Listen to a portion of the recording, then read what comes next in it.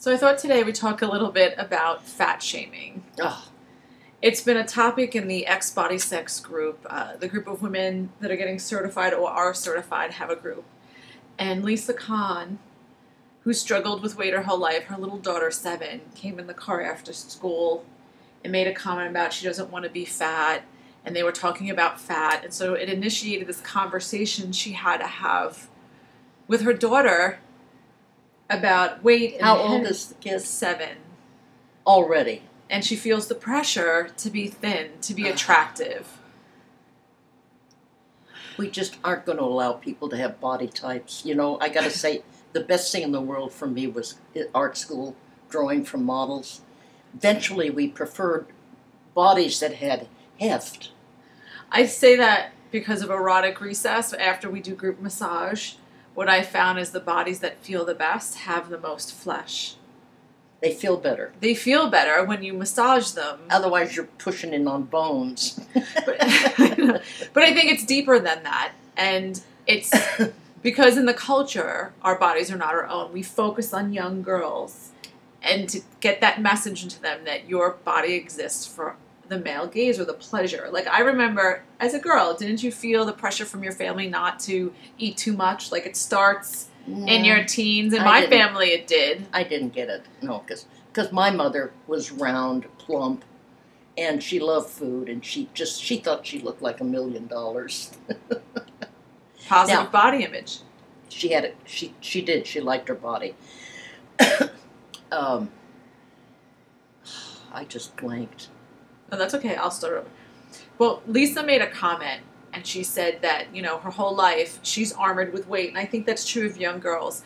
When we become sexual, because our bodies don't exist for ourselves, because we're not taught to masturbate, because we don't look at real vulvas, we have this disconnect, and we punish ourselves with food. Either we deprive ourselves and we're anorexic. Either overeat or undereat.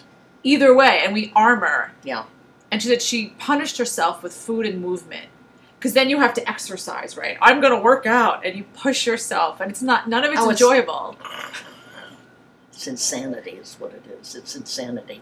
Now, at one time my body was perfect, and it was in my early 40s. And do you know, I couldn't bear it. I had to screw up.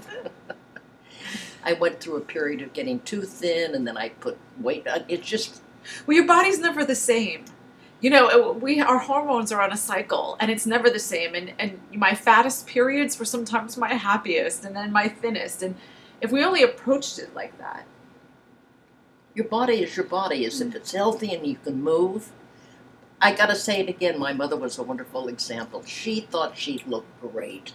She'd get this little round belly and this little round behind, and she'd push her little girdle in a bit, and she'd say, I'm looking pretty good. Looks pretty good. Affirmation. Yeah. She'd look in the mirror and say, you're looking good. So now I look in the mirror and I say, God damn, Dodson, you're getting old. Yeah, but what if we did it? What if we looked in the mirror and said, wow, you're almost 90 years old.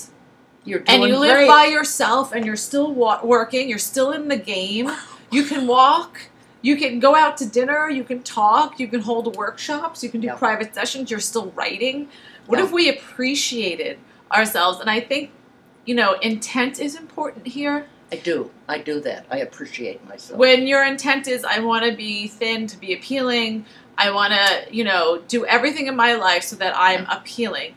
Now I feel like I want to be healthier more than ever because I want to be strong for my kid. Yeah, I want to be strong for Dodson and Ross.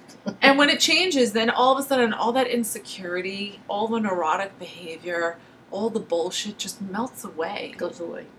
It goes away. Self-love is going to start with how we like our bodies. It's a first step. Always Absolutely, is. Yeah.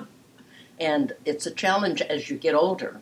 So I have to now just say all the things that my body is doing, that I can eat, I can have orgasms, I can walk the neighborhood, I can, you know, I'm still alive. So, all right, so yes, there's age, wrinkles, lines, fat gut. I can see it looking at our video clips 10 years ago. I looked better by some standards, but I think I'm happier now.